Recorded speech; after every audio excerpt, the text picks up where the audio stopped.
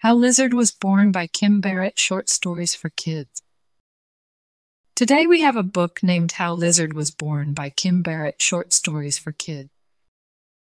I think they're so pretty. I hope you guys really enjoy it. I love it. Please give this video a like if you enjoy it, and don't forget to subscribe for more stories. Thank you, reading.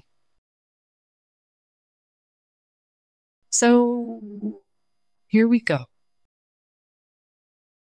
Lizard's parents, Elephant and Camel, met in the middle of a hot summer in a very dry desert.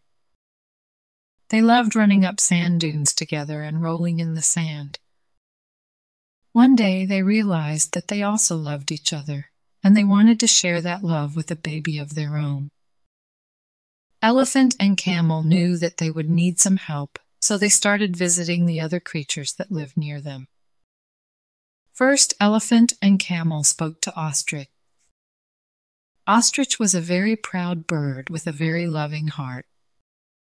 But try as they might, Elephant, Camel, and Ostrich just could not get along. Next, Elephant and Camel met Gazelle. Gazelle was very kind, and they all became good friends very quickly. But Gazelle was too small to carry such a large gift and could not help them. Finally, Elephant and Camel met Cheetah. Cheetah was very funny and was very good at playing hide and seek.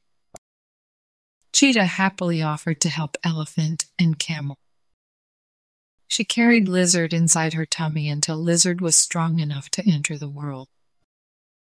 Elephant and Camel hugged Lizard very tightly the first time they met and were very grateful to Cheetah for looking after Lizard so well. From the first second, Elephant and Camel knew they loved Lizard more than anything, and, in that way, the story of Lizard being born isn't very different from anyone else's. The end. Good job, friends. Thank you so much for reading with me. Bye, I'll see you next time.